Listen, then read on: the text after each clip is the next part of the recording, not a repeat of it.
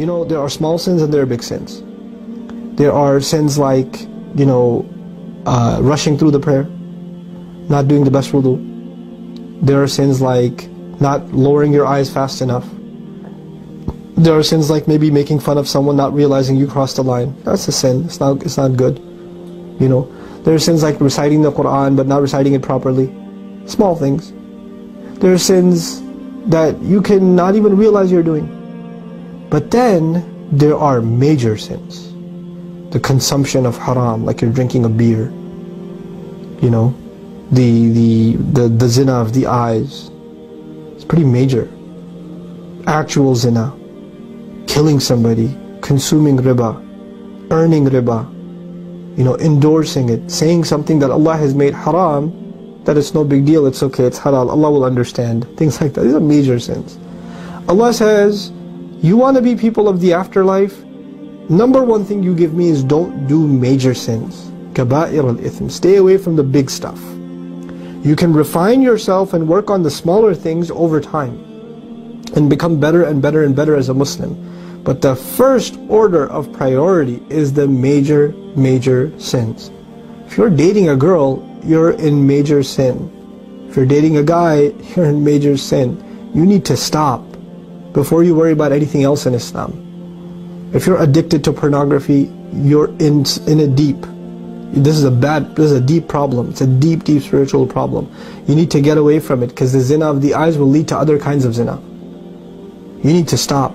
That is the first thing you have to address. If you're addicted to alcohol, if you're taking drugs, if you're smoking weed, if you're doing pot, or worse, you know, if you're doing this stuff, you need to stop. If you're stealing money from your parents, if you're stealing money from your job, you need to stop. If you're investing in what you know are haram industries, and you're making money in a way that you know is not, you know, permissible by our deen, you know. And if you're even if you're like, oh, I'm in an innocent business, I'm in real estate. Okay, that's innocent enough, but I rent out my warehouse to a club. Okay, you're not clubbing, you're just renting it out to them. You are perpetuating evil. You may not be the fasid, you may not be the corrupt one, but you are the cause of corruption. Without you renting it out, it wouldn't exist. So you're complicit. You're complicit in that. Stop doing the major stuff first. And then the second line of defense, personally, wal fawahish, all forms of shamelessness, you need to stop.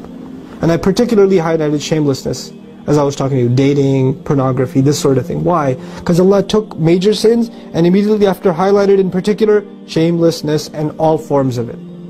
Any act of it, any manifestation of it, anything that takes you close to it, avoid it altogether.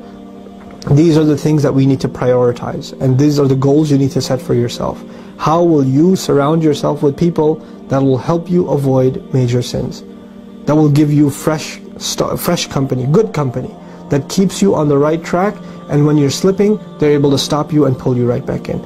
I pray all the best for you, and I pray that inshallah your life becomes better and better and better as a Muslim, and that you and I are able to stand in front of Allah successful on Judgment Day and be able to congratulate each other because we helped each other make it. Barakallahu li wa lakum. Assalamu alaikum wa rahmatullahi wa barakatuh.